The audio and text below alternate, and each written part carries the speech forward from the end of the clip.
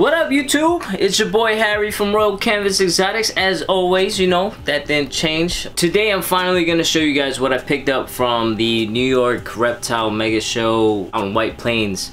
I know I said I was gonna do that in the last video, but yeah, so better late than never, I guess. Funny story with this animal. So I actually had a deal with my wife. In order for me to buy this animal, I had to get my dogs these little bandana thing, which really isn't a bandana. It was actually like a hammock thing that she wanted to make into like a handkerchief for the dogs. I know. Freaking weird.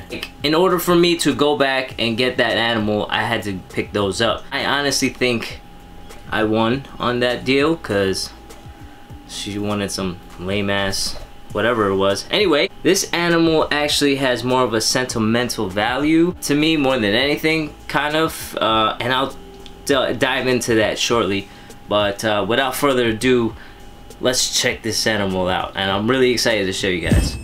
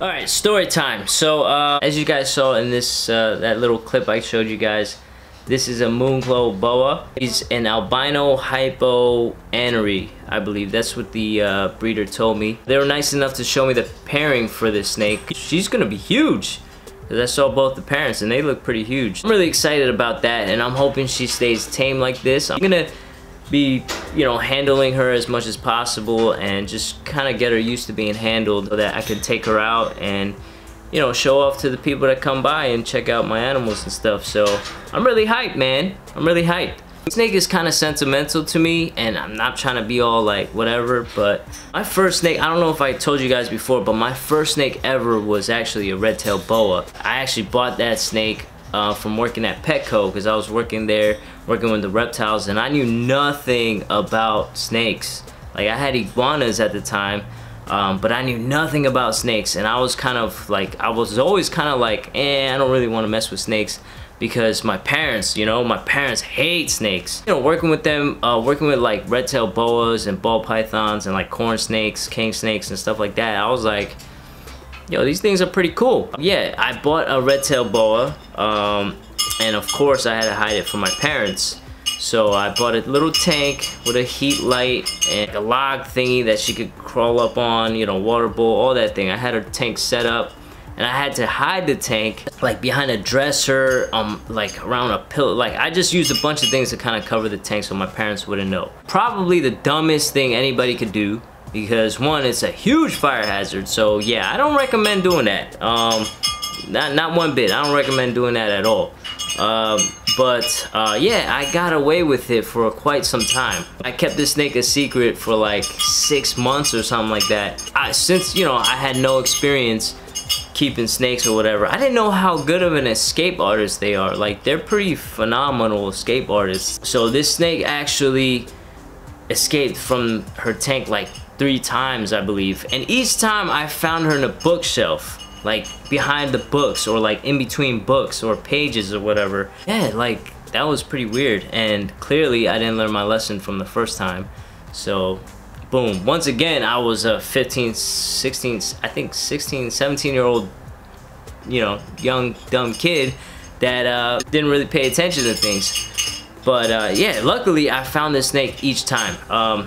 Fast forward, had this snake for a long time, about 6 months or so before my parents found out. And the only reason why they found out was because one day I decided I wanted to preload on mice, right? So like, you know, the snake wouldn't run out of food, or I wouldn't have to keep going out and buying food.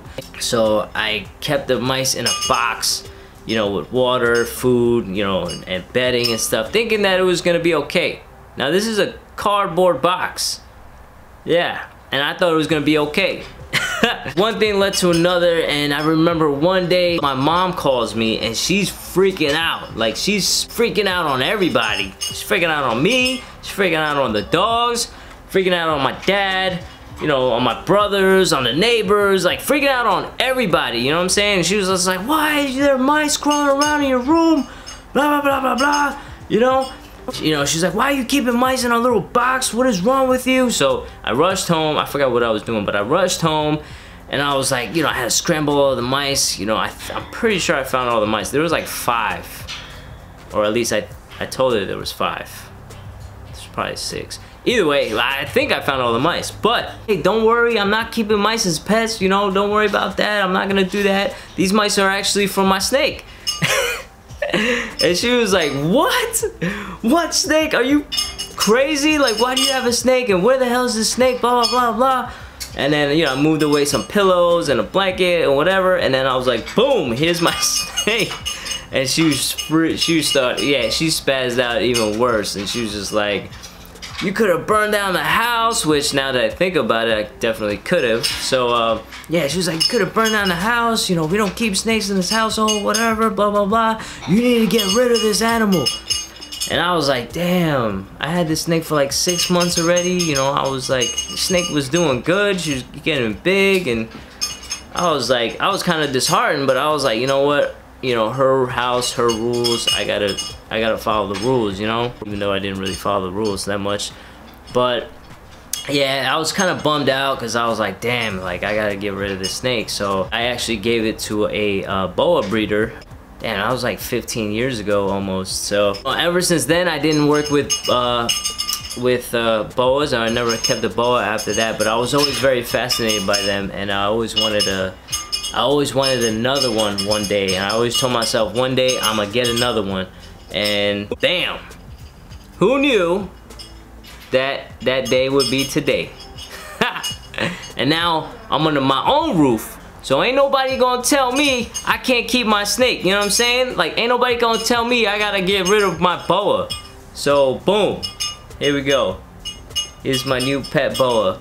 And she's super tiny right now. I can't wait for her to get big and strong and healthy. So yeah, it's pretty cool. I mean, that was my little story, and that's why, you know, this boa is a little sentimental to me, because it's like, yo, my first snake ever was a boa. Knew nothing about snakes, but bam, you know what I mean?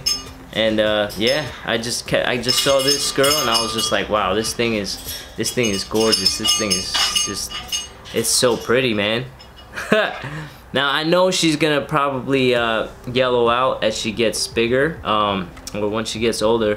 All this white is gonna turn yellow, and all the purples are gonna turn white. So I mean, it'll be a pretty cool transition. Yeah, so I hope you guys enjoyed, man. This is pretty cool and exciting for me to share with you guys, cause yeah, this is my new pet boa. You know what I'm saying? And she's gonna be staying. So I'm gonna go ahead and end this video right here. Got my wife here. She's gonna finish off the video. You know, once again, you guys could go ahead and comment down below and let her know that I definitely won on that deal that we made. So yeah, she's here. Don't hold back. Anyways, here at Royal Canvas Exotics, we want to wish you guys a happy Thanksgiving. And you know, just find something to be thankful for. You know what I'm saying? Like, it's good to be thankful. You know, I'm thankful for a lot of things in life. Name so, your top 3 what you're grateful for. Thankful that I got these good looks. You know, I'm thankful I got a job. You know, I'm thankful I'm not in jail. You know, pretty good top 3, I think. I don't know about the first one. I don't know if the first one count. What about the first one? What? That was a solid top 3. Nah, I'm just kidding, guys. For real though, you know, you guys should always be thankful. You know, not just for Thanksgiving, but every day. Every day. Just be thankful that you're alive and doing well. You know what I'm saying? You got your health, all that stuff. Black Friday. So Black Friday, there's a lot of Black Friday sales out there for all you reptile people if you want snakes or ball pythons and stuff. I know there's breeders out there that have like Black Friday sales on their animals and stuff like that, which is pretty cool. So you guys should go ahead and check it out. Do a little shopping ourselves too. Shopping! Oh, she's going crazy shopping. We just want to wish you guys a happy Thanksgiving and be safe. And I appreciate you guys taking the time out on your busy Thanksgiving day to watch my video. So I appreciate that. Hit that thumbs up button, right? Hit that thumbs up button. What's wrong with your thumb? I cut it while clicking it for you yesterday. For clicking. She cut her thumb on clicking my thumbs. No. That doesn't even make sense. Oh my. Cut my finger trying to cook for you yesterday. Thanks, babe. See, I'm thankful for that too.